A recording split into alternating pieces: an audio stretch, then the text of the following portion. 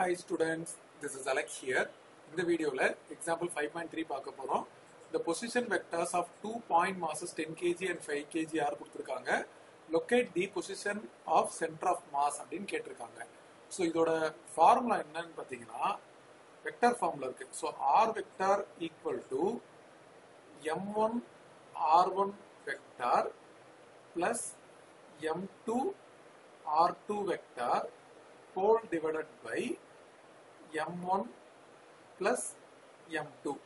So m1 அப்படின்றது 10 kg. So அதோட position vector into minus 3i cap plus 2j cap plus 4k cap அப்படின்னு போட்டுட்டு m2 வந்து 5 kg plus 5 into அதோட position vector 3i cap plus 6j cap plus 5k cap. So whole divided by m1 plus m2 அப்படின்றது 10 plus 5.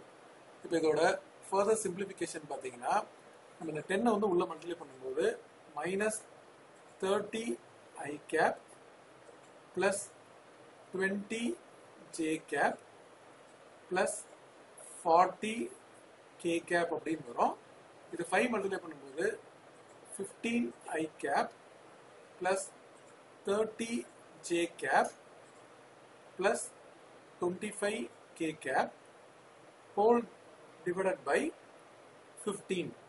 இதில் i term வந்து நம்ம combine பண்ணும்போது so நமக்கு வந்து minus 30i plus 15 i cap இருக்கு. அப்போ டோட்டலாக கம்பைன் பண்ணால் மைனஸ் 15 i cap. அதே மாதிரி j term கம்பைன் பண்ணால் 50j, அதுக்கப்புறம் 65 k cap whole divided by 15.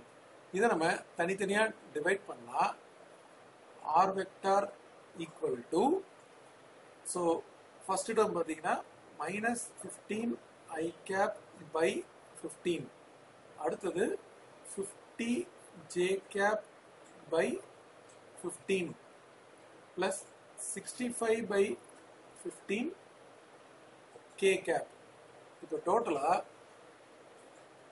First term வந்து மைனஸ் i cap. இதை நம்ம 5 டேபிளில் கட் பண்ணால் நமக்கு வந்து 10 by 3 அப்படின்னு வரும் j cap. மறுபடியும் 5 டேபிளில் கட் பண்ணால் 13 by 3 k cap. So r vector equal to this much meter.